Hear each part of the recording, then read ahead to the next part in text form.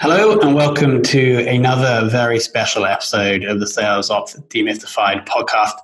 Today we're joined by Jeremy Donovan, who is currently the SVP of Sales Strategy and Operations at SalesLoft.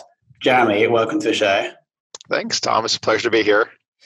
Now, I'm super excited about this episode because Jeremy has a wealth of experience, but in also a breadth of commercial fields. So we have marketing, we have strategy, and we have sales.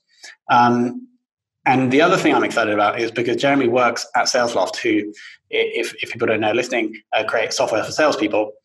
And so the person who is leading sales strategy at a company that does software for salespeople, I'm thinking is going to be on the cutting edge and it's going to have some great insights for us. Jeremy, am I right about that?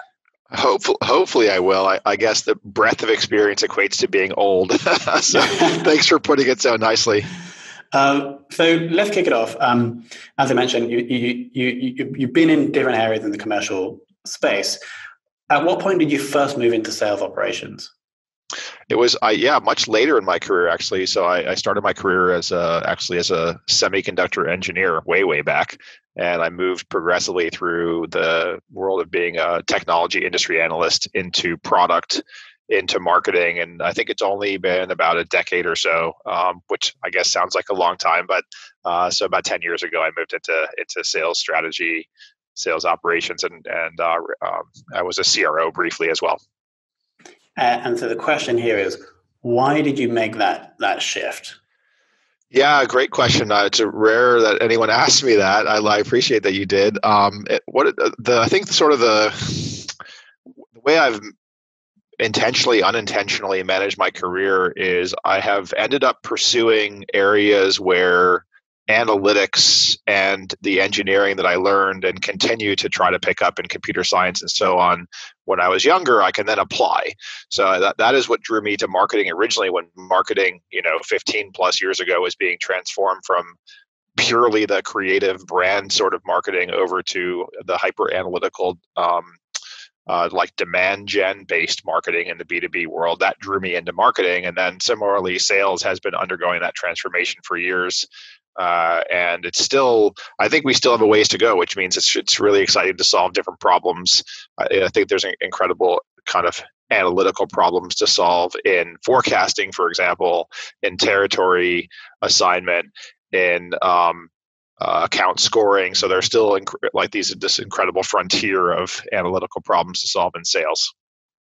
Got it. And I've definitely had that almost since the start of these interviews. I've had people say the importance of the analytical, mathematical, scientific side of sales ops. And so it kind of makes sense, right? Because you have that engineering background from way back, not from way back, from before. And so it does kind of make sense to me that you gravitated towards this more analytical field as opposed to doing like the creative brand stuff that you may have been doing before in marketing. Yeah, that one would have. I certainly was not doing the brand and creative piece. I came in when there was a particular situation where the company I was at had a CMO who had come up through the brand world, and the CEO at the time was frustrated that we were not able to say basically do the attribution, right? We weren't able to say how much of that, tens of millions of dollars of spend actually was dedicated, was actually returning.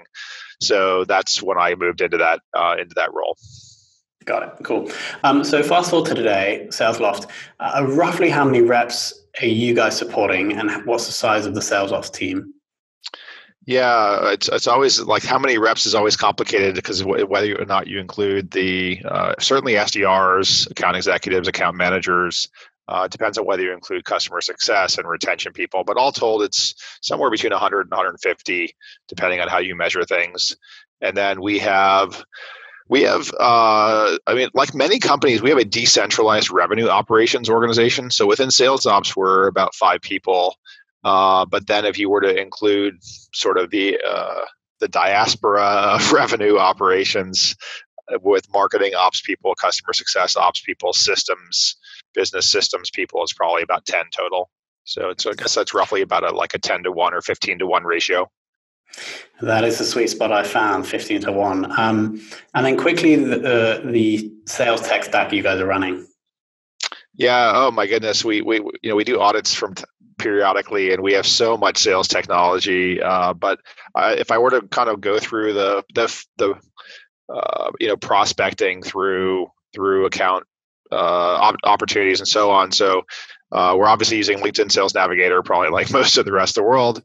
We use Zoom Info as well for our contact data, and we have used different providers over time. We're also big on intent data right now, so we have a bunch of intent data sources, demand-based Terminus, and G2. So those are three intent kind of base data providers. In the UK and Europe, we use Cognism for our contact data. We supplement Zoom Info with Cognism. And then, of course, we drink our own champagne, so we use SalesLoft for sales engagement. That ties into Salesforce, and then like bits and pieces of lots of other different technologies. Some of the more, I guess, interesting ones are things that we use for direct mail, which is having a bit of a resurgence. And we use two things for that. We use Sendoso, which we're super happy with, and we also use Alice, ALYCE. So that's just a taste of dozens and dozens of sales and marketing tech that we use in our stack. Got it. And are you feeding in that direct mail piece into the SDR cadence? So someone may get is that how that? Yeah, we do, both for SDRs and for AEs. So they have a certain budget that they can use each month on both of those platforms, Sendoso and Alice.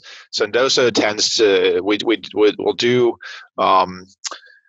more like coffee cards and that kind of thing, like lower end gifts via Sendoso, sort of the quick thing to get people's attention.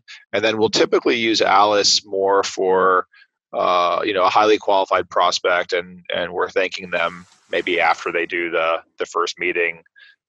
So it's more of a thank you as opposed to a get to know you. And then I didn't even mention, I don't know if we executed through Alice or through something else, but for certain prospects, we'll go further, that we're, like most organizations, we're a charitable forward organization. So for in certain circumstances, we'll make donations on behalf of the individual to charity. So that's another kind of vehicle that we use, and it does good and helps out the sales cycle at the same time. Got it. And because you use the word budget, monthly budget, are those tools kind of decentralized? Then you give the salesperson the budget and they use it where they see fit. You're not saying you have to send this person something at this point. So in our cadence, it is a step in the cadence. So absolutely, they do get to choose whether or not, because their budget may have been exhausted. So they may have to skip that step in the cadence. So there's a degree of centralization to it, because they don't have an unlimited budget to do it. But here is where we recommend you do this within the cadence. Got it. So I assume you guys have gone more remote over the past few weeks. Oh, yeah. What have you guys had to do as a sales ops team to ensure the productivity of the reps? Interestingly, it was relatively smooth for us. I was commenting to another sales ops leader I was talking to yesterday about how much more it's one of the it's the head of sales ops over at bill.com, and we were commenting on how much more email and how many more phone calls we're getting right now. And I think it's a function of, people have saved all these hours in their commute, and there's been a blurring of the line between work life and home life.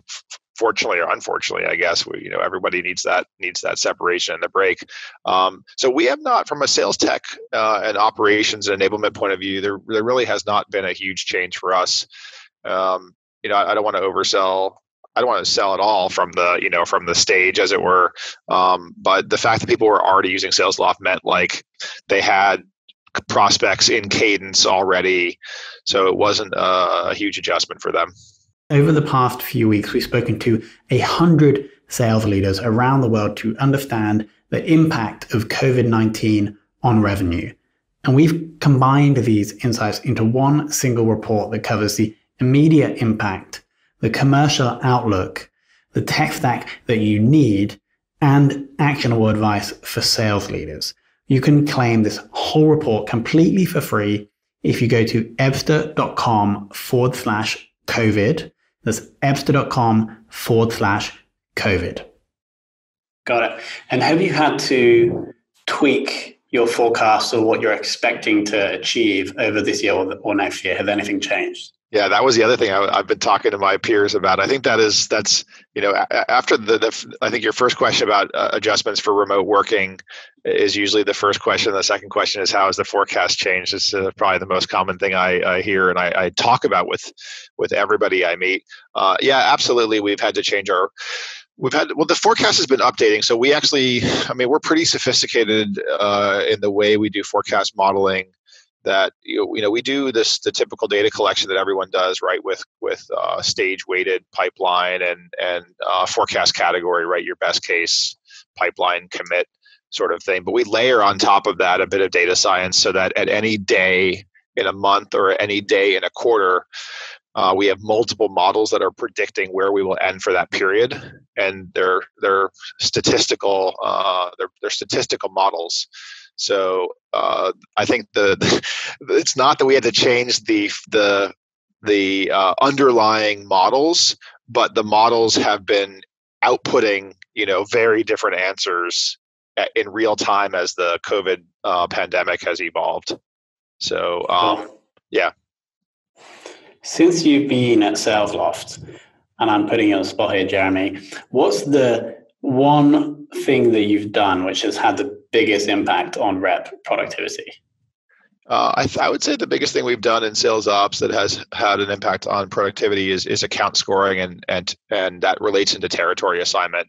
That our reps, like all reps, would go through a tremendous amount of data, right? Industry size, tech stack, opportunity history, on and on and on, right? Factor after factor after factor, intent data, all of this stuff, right? So many signals that they were trying to find, or so much noise that they were trying to extract the signal out of. So another kind of statistical thing that we did was we created an algorithm that uses all of those firmographic, intent, activity, there's probably now 10 or 15 factors that are inside that model. So that model actually gives us an account score. So now reps don't have to spend all that time going through all that information. At first, they were wary of it because they still wanted to do their same thing and they had to ride the change management curve. But once they found, and that takes a good 3 to 6 months, but once they found that, hey, these accounts that I would find are good, this particular score, one of my colleagues named it the Cerebro score. Once now when they look at the Cerebro score, they trust that score, so that saves them a tremendous amount of time in identifying accounts. Yeah, so whenever introducing this kind of scoring, there's almost the gray period of trust or no trust, where the reps are like, oh, not sure. But then once it clicks and they can forget about whether the number's accurate or not, then that's where you see the drive in productivity. Yeah. And I think everything, it relates to every change. It's a human thing, but particularly in sales operations, right, is like salespeople are, they like humans are risk averse when it comes to changing what they're doing, right? That they build their habits and so on, and they really do look to their peers to see who's maybe at the bleeding edge and successful, or they'll check things a million times until they believe it. It's related tangent, I guess, but it relates to when I was in marketing. We would send over leads, and we'd have to be really, really careful that if we started a new lead source, that the leads that were flowing over were like the best leads. Because if they got one bad lead from that new lead source, they would throw the whole lead source out and assume that all of them were bad. So yeah, you got to be really delicate with these things. That's hilarious, isn't it? They're like, as soon as the salesperson sees this crazy new thing, which might not be good, they're like, nope, never, I can't. Those leads are rubbish. Yeah, absolutely. Onto metrics then. If you could only measure one sales-related metric for the rest of your sales ops career, which would you choose? Can I do one metric by role, or it has to be one metric to end all metrics? I think it would have to be one to end all. I would say it would be, there's I'm a big fan of Jason Jordan and Michelle Vazena. I can't always get her name wrong. Vazena, I think. And they wrote a couple books called Cracking the Sales Management Code. And then there was another one, I think, called Crushing Quota after that one. And they talk about this progression from activity to results with this intermediate stage. And they have a different name for it, but I just call it effectiveness. So I would measure an effectiveness metric.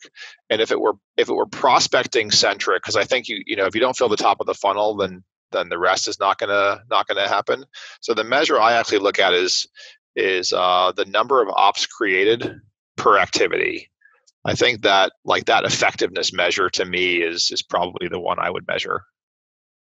Cool. So you're basically measuring whether the rep is good at their job.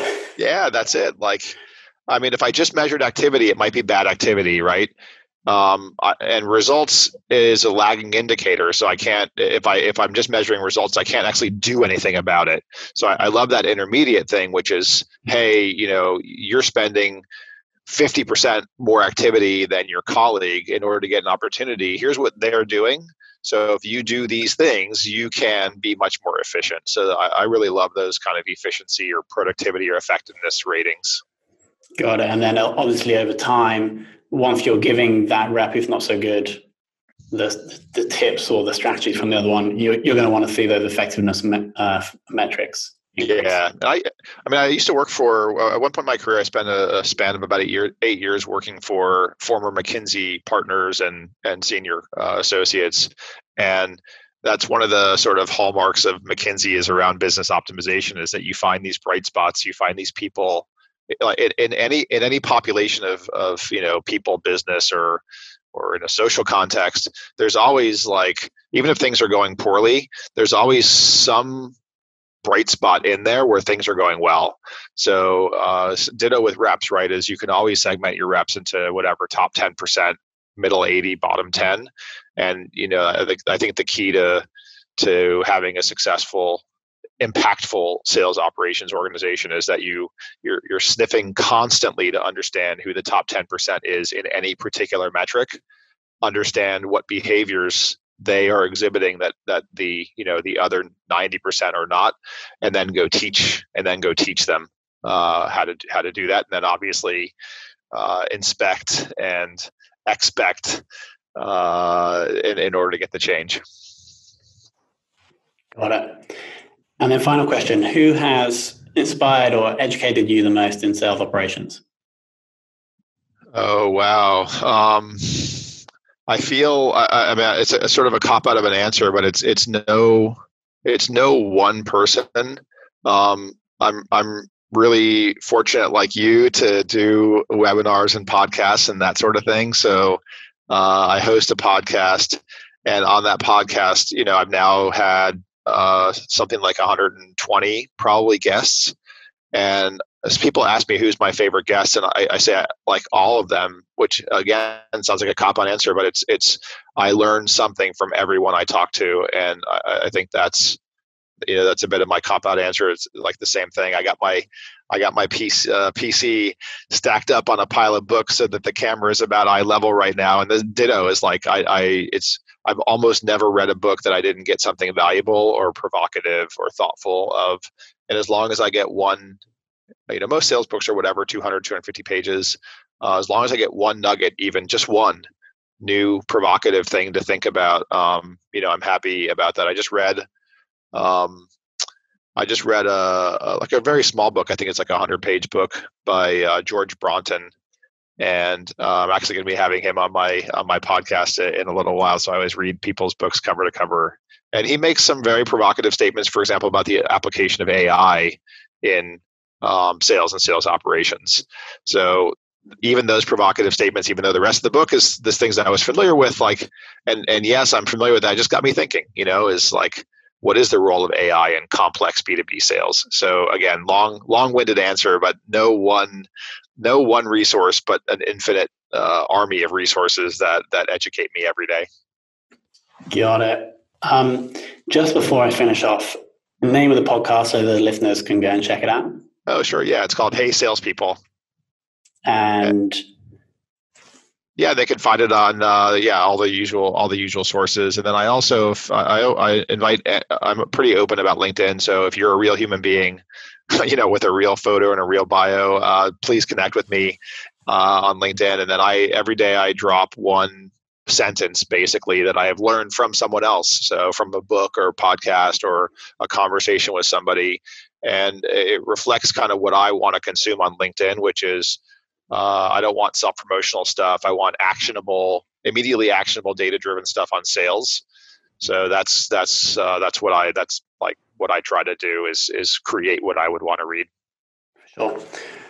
Amazing. So learning from everyone, that's the first one. But the one thing that I think is super important for the audience is your point about business optimization. And however, let's say you join a new company as running sales ops and things are not going that well, there'll be some segment, some one rep maybe who's doing something well. And so you're sniffing, as the word you used, to then go and find that and then take it to the other reps and ideally measuring that somehow.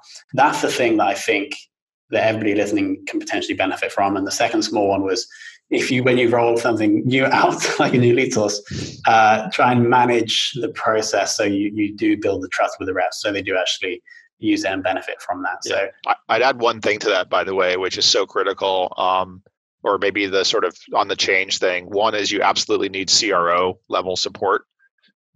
Two is, yes, enablement is critical for training, but the third thing, which is probably the most important, is that I learned in the course of my career, if your sales managers don't drive the change and believe in the change, it will not happen. So your first line sales managers are like the critical catalyst for change. You cannot skip that step. Train them first. Awesome. Jeremy, thank you so much for coming on. My pleasure. Thanks, Tom.